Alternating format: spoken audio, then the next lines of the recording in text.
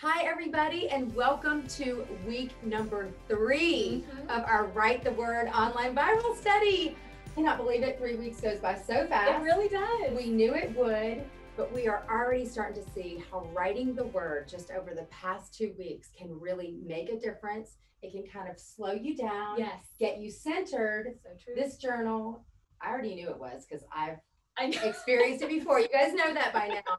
But hopefully you're experiencing the same thing.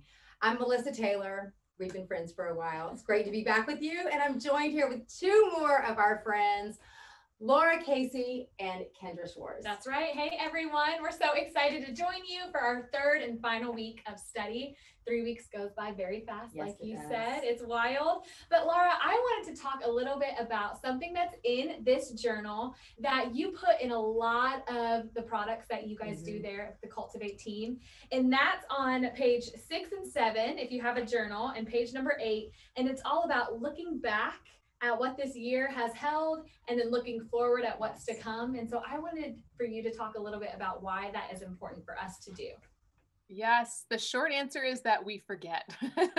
We really forget God's miracles in our lives, especially in a year like this, right? It's very easy to do, and we forget all the good he's done and the faith that he's given us to be able to share the gospel with other people too. We just forget.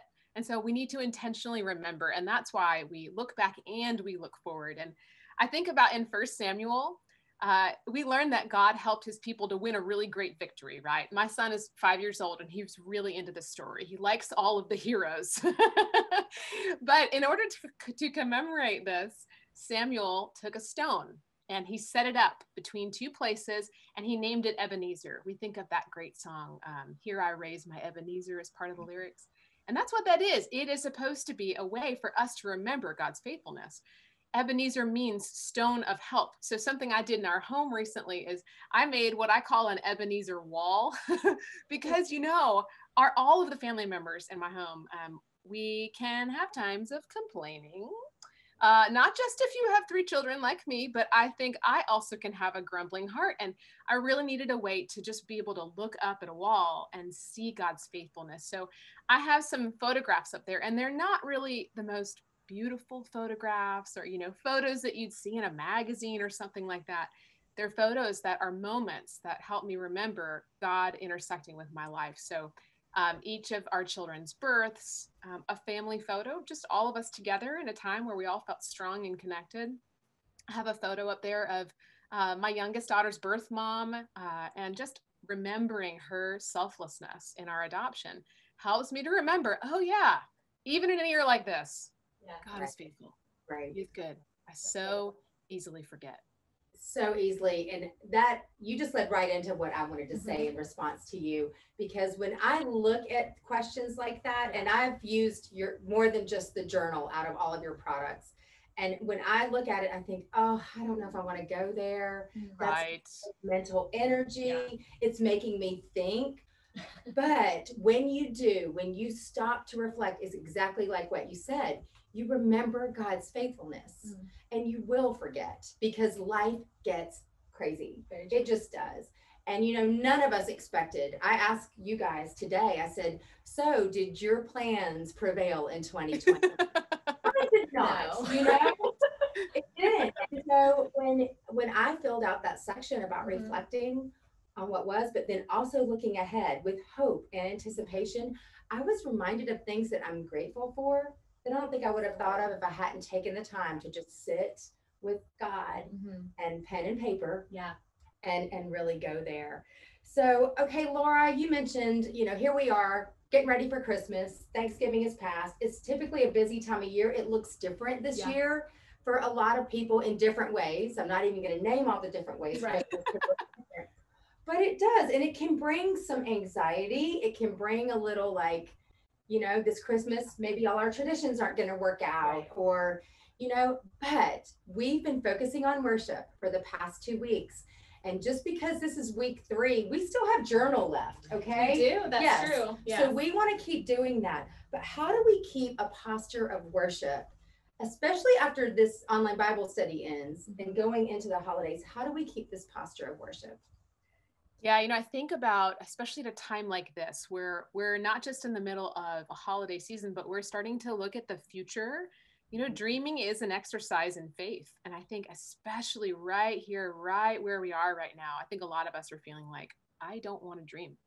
I don't know what's going to happen next year. I don't know what's going to happen tomorrow, right? And so, like you said, Melissa, we feel stuck. We feel like, I don't want to do this. I don't want to reflect. I don't want to remember the hard things. I don't want to look forward to the good things. But again, when we remember, it kind of unlocks this amazing treasure chest of things that God has done for us. We forget. And then dreaming really is an exercise in faith to look forward. But right now is also a sticky season. Because like you said, there are things that are different that are making us a little nostalgic, that might be making us really sad right now. Maybe we're not able to visit family, whatever it may be. So 3 things come to mind as we move through this holiday season and we prepare ourselves for the new year.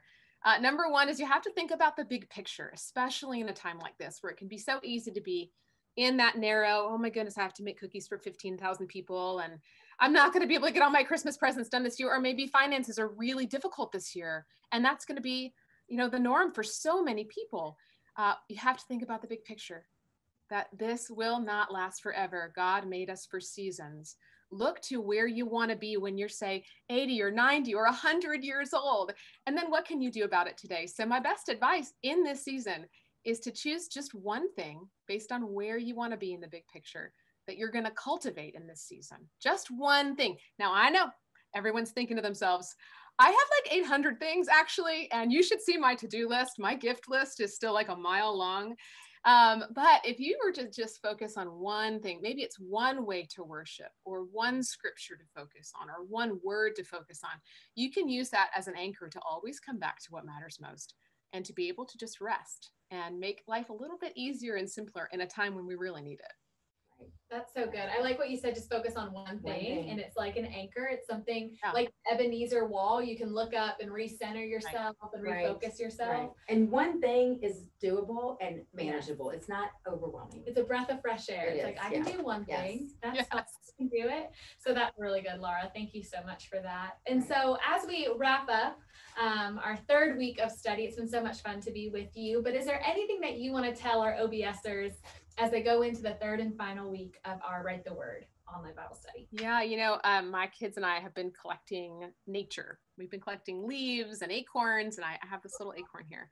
And there is a tree in South Carolina that maybe some people have been to. It's called the angel oak tree. It is so big. I think its wingspan, if you will, is like 150 feet from one end to the other. And I think our faith is a lot like that. We want faith as big and as strong as that oak tree, but where did it all start? Just this one little acorn. One little acorn planted in the ground grew little by little over time into that really majestic tree. And it's the same with our faith. One word written in your journal today, one Bible verse focused on during the week. God's word is living and active, and we need to just let it do its thing. Sometimes we feel like quantity is better than quality. And yes, God wants us to know all of him. He wants us to read his word. He wants us to know every facet of him, but mostly because he loves us. And he loves us enough to let us, little by little, let the word be planted in our hearts. And then hopefully over time, it grows into something equally as majestic for other people to see. That's a beautiful picture. That is such a beautiful picture. And Laura, you got me just as excited for week 3 as I was. I'm excited too. I'm so excited to keep doing this day after day. That's great. One little acorn can make a huge tree and make your faith even stronger. That was good. Yeah, that was good. Well, you guys, we're going to have another great week. Okay. So keep going. And like I said earlier, the journal will keep going once this study ends. Okay. There's still pages. Okay. After the study. So please, we're trying to develop this daily habit of writing God's word. And we're already learning what it can do to cultivate within our hearts and our lives. So keep going. But this is going to be a great week. It is. We're going to finish strong. Thanks for joining us. And just remember, as we write the word, you guys know it's the truth. Yes. That God's word is the truth. And when you know the truth and live the truth, it changes everything. Bye, everybody.